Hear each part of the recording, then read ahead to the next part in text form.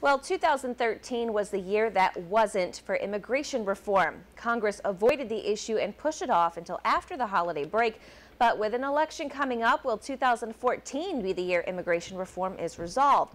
WENY Washington correspondent Lauren Adams has the latest on the debate.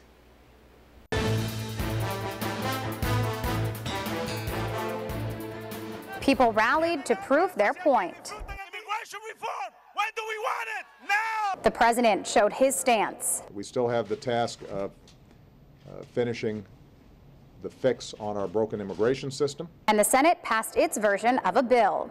But still, 2013 was the year that wasn't for immigration reform. It included the most controversial parts, including an amnesty that we think is unfair, costly, and won't work.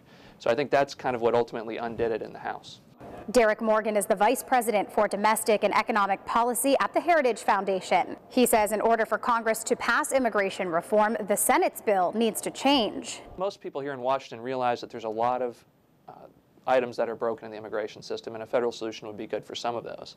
The key is how you do it, and we think that would be much better to do a piece-by-piece approach that leaves the more difficult issues for later. Democrats and the Obama administration favor a comprehensive approach to immigration reform, while Republicans favor a piece-by-piece approach instead of one huge overhaul.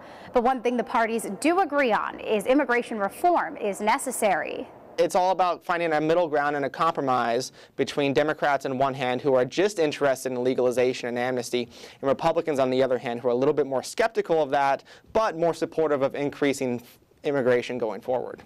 Alex Norrasta is the immigration policy expert at the Cato Institute.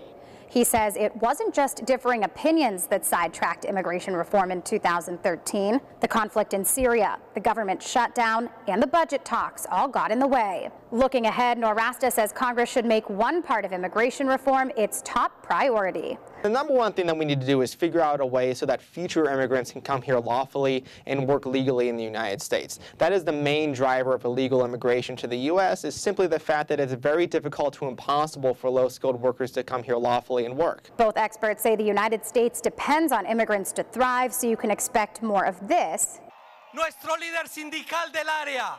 this year. Reporting in Washington, I'm Lauren Adams.